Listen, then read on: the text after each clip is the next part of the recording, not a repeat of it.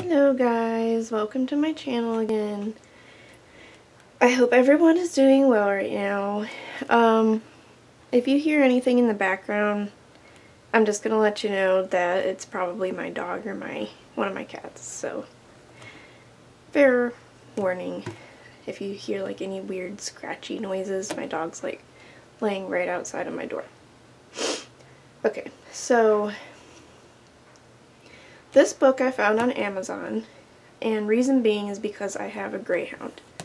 And it's called Greyhounds and Whippets 1, a Greyscale coloring book, featuring original artwork by Susan Allison.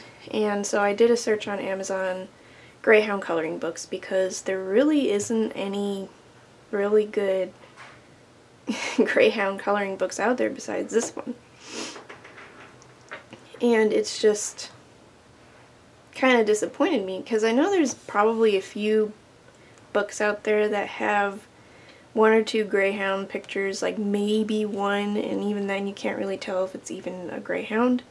So I was a little disappointed, but then I found this one. I was like, oh my gosh, is there really a greyhound centered coloring book? And I think there is. It's by the artist Susan Allison, and this is actually published by her. It's not like a art theft type thing. It's like, it's legitimate. So I am excited about this book, and I got it just the other day. I'm going to do a flip through of it just because I did a search for it on YouTube and I didn't see any flip throughs of it. So one thing I want to offer on this channel and just show people is kind of obscure coloring books. Coloring books that you don't know existed, and just different things and varieties of spice of life type thing. I just think it's interesting when I see a coloring book I've never seen before. And I think some artists could use a lot more recognition, like Susan Allison. She has a few more books out there. And this is just, make sure the camera's all nice and centered and stuff. This is the entrance page, and it's got a really cute picture of a greyhound trying to paint a cat. And it's really funny because it's literally just like an ear, an eye, a paw, and a tail. It's like a greyhound and or a whippet renditioning a cat. But I really love this book, actually. I haven't tried anything in it yet, but it seems like Susan Allison really did her research when she made this book. I'm not going to read all of this, but she basically just explains it, and she actually tells you the weight of the paper, which is amazing actually, because a lot of the times you just have to guess and it doesn't really say on the paper, but she says 60 pounds in weight, and she says crayons and pencils are your best friend for fab results. And honestly, I wanted to try markers on this just because I really love markers. But she has her own website, she's on Twitter, and she also has a Facebook. This is the contents, and every picture has a name, which are actually really funny.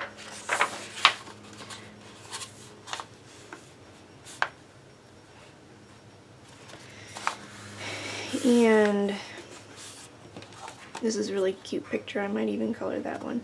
And what I really like about this book is that she goes into depth about how the difference, like what a grayscale is, because this is obviously grayscale coloring book.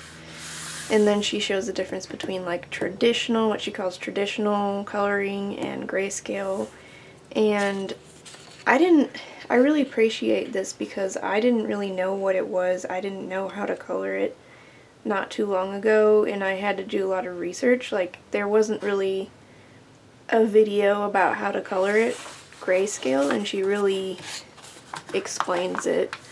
And she explains why some of the pictures are darker in this book, and she says she did research, like asked a bunch of different colorists what they preferred as far as the grayscale value goes from dark to light, and I guess darker images is what they said, which is pretty interesting. But there's just some really cute pictures on here of border collies and corgis from different books that she's done. That is so cute.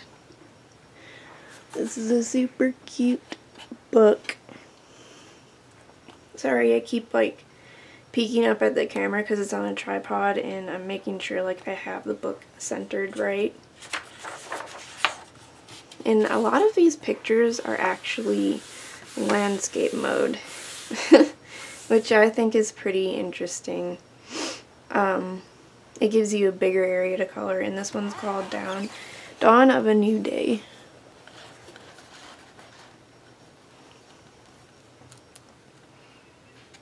And I can't really tell which ones are which, like which dog is a greyhound and which one's a whippet, and they look very similar, except whippets have this look about them where they just generally looked scared. So I think maybe the slightly bigger ones are greyhounds, like this one's probably a greyhound.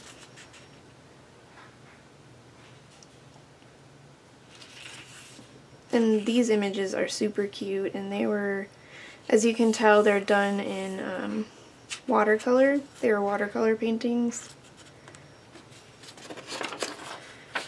He aimed to please.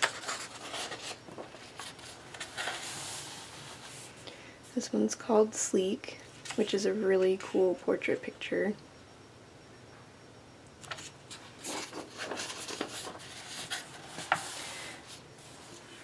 They were soap addicts. Like I said, these are like super cute. They might look dark and kind of scary and foreboding, but they're actually super cute. And the cover actually has all of the artworks in here included in the book, so you can kind of tell like what the colors are supposed to be, if you wanted to color it the same, what it's supposed to look like, which I think is cool that she did that. And there's some more cool things about this book that I'll show you in a minute.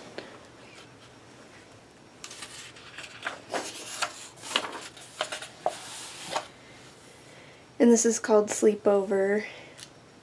A bunch of whippets in bed. Because if these were greyhounds, they'd be taking up like 2 or 3 would be able to take up that entire bed.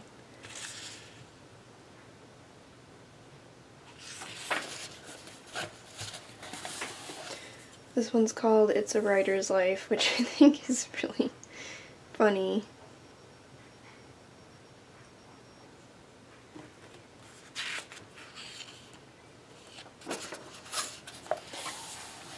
This one's called Say As Sweet As You Are, and right here it actually shows you, tells you what the, it's kind of like a blurb about the picture and the title at the same time. Or Stay As Sweet As You Are, that's what it's called. It's just super cute. I have a greyhound, so that's why I went on my way to find a greyhound coloring book. But if you love dogs, if you love cute pictures that look watercolory in animals, I totally recommend getting this book.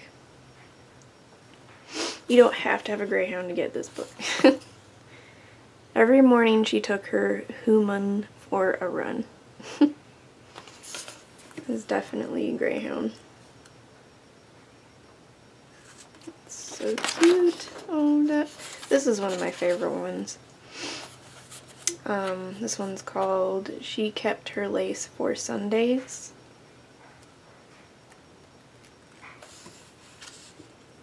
That one's so pretty. And this one's super adorable. he was modest about his achievements. And that is a big hole. And greyhounds love to dig holes. I know that for sure. 'Cause mine does it all the time. This one is the title picture, or the introduction picture, I guess. He thought of it as his Picasso face.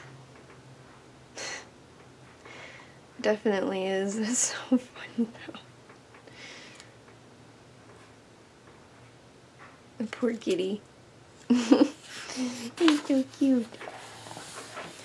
Oh, I love these Greyhound / Whippet portraits.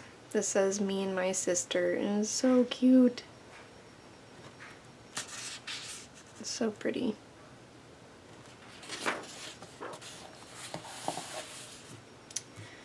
Dogs at a tea party.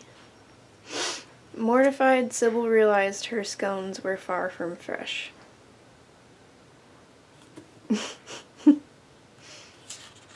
Aw, poor doggy. This one's really pretty. Morning run. And greyhounds love to run. But they're actually more couch potatoes than anything. And this one is super cute. Whippet of Mystery.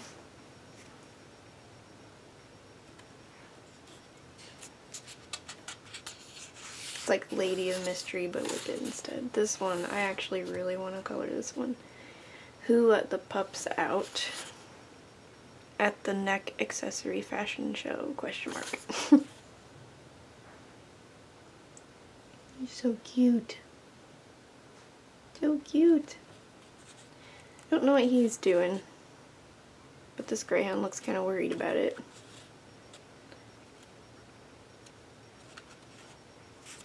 And greyhounds look stunning with neck accessories. In hiding. This one actually reminds me a lot of my pupper, my doggo. Because the painting for this, he's a fawn colored. He's like cream-ish, like peach colored, and he used to have like a darker nose, but that kind of goes away with age. This is Pals. Aw, that's so cute.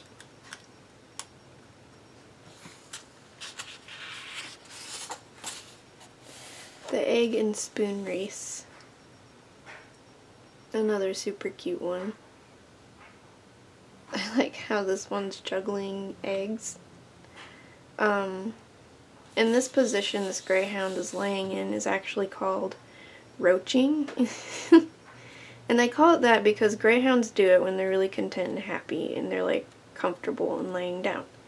And they kind of stick their front leg up in the air like that, and their back one is kind of bent. And it looks weird, and they also managed to look like a dead roach that was sprayed with like chemicals or something, and it's just really hilarious when they do that. And it's funny that the artist made them juggling eggs.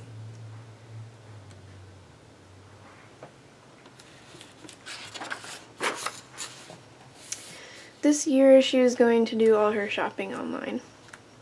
And there's like presents in the background.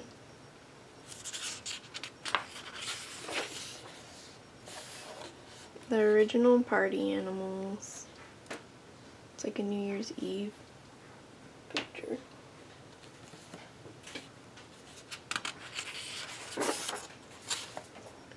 She was ready for Talk Like a Pirate Day.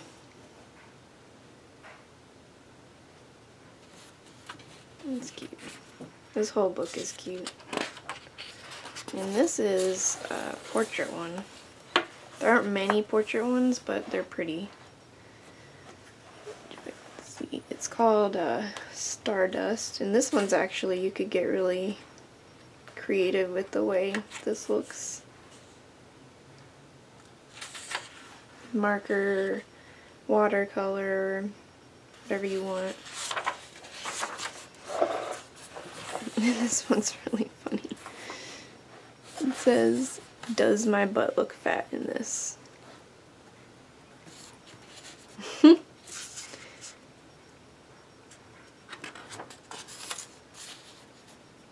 Window shopping for Whippets and Greyhounds. Which is literally just a neck accessory. It was the closest she got to cooking. And she's got her wine in a bone.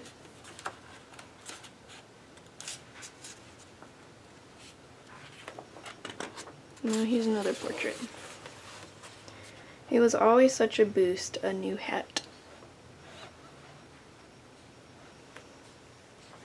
A pretty dog in the hat.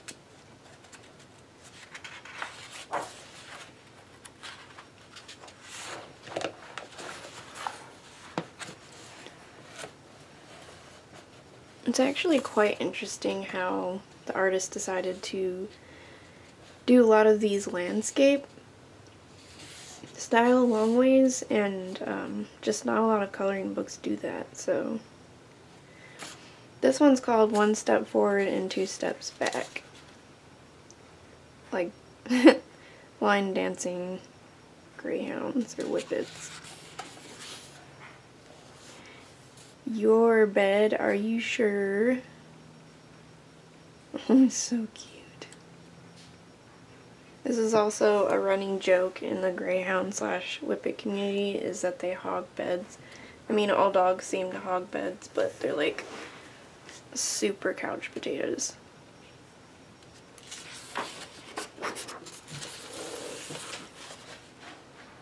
They took their training very seriously.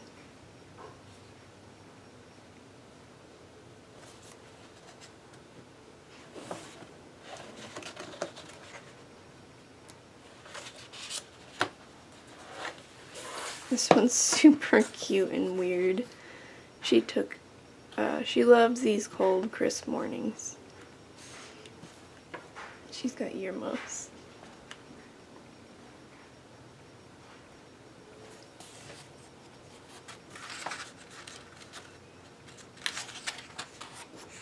And this one's super pretty. She took her new broom for a test drive. And some of these pictures are actually seasonal, which is kind of cool.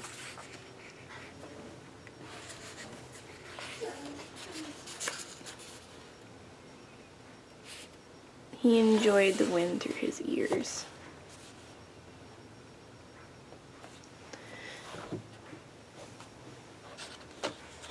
Nice kitty doggo.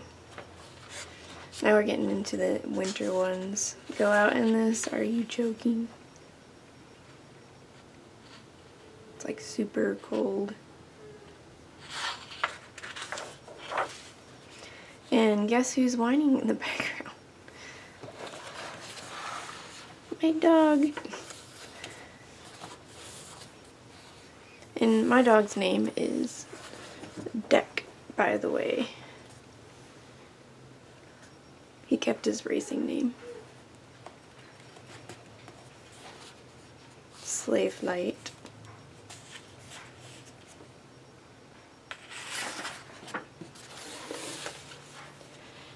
Christmas Tree Whippet Fairy. It's super cute. I'm probably gonna wait till next year to color these because I'm really in a springtime mood, but they're super cute still. Okay, so this is a really cool thing about this book, is that the artist explains in the beginning that you can color test pictures in the back. Like there's a big chunk of doubles of each picture back here, and it just allows you to test different mediums and stuff on all the different images, so you can feel better about the colors you're using. And if you're intimidated by all of the different kinds of grayscale and stuff, just to see what looks best on what. And I'm really interested to see how marker will take to these dark pictures. And this paper does, I mean, it's regular Amazon paper. It does have a little bit of tooth to it. I can imagine, like Susan said, that it would be really great with some crayons or something. But yeah, these are all the color tester pages. And I love it when artists decide to include stuff like that. And I've never seen one where they give you like too many thumbnails of every single picture. Like, I just think that's really awesome and thoughtful of her to do.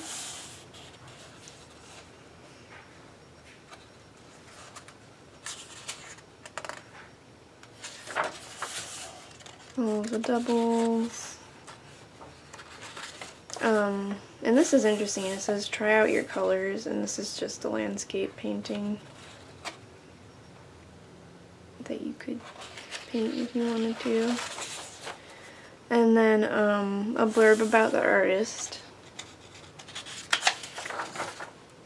And these are more things she's done. She's done 1, 2, 3, 4, 6, 8 coloring books, but she also does a bunch of different other kinds of books, like writing, illustrating.